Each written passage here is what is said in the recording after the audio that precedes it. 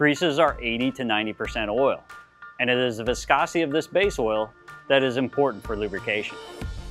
Higher viscosity oils, or heavy oils, have a greater resistance to flow than lower viscosity oils, or light oils.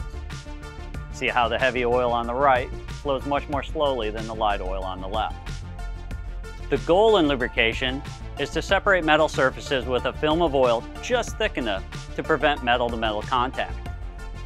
If the film is too thin, metal surfaces touch, causing wear. If the film is too thick, the lubricant causes excessive drag, resulting in reduced efficiency and excess heat.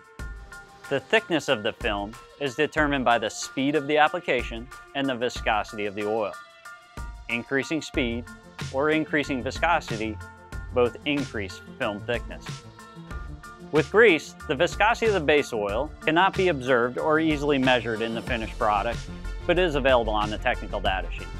So when selecting a grease, be sure to match the base oil viscosity to the application to ensure proper film thickness.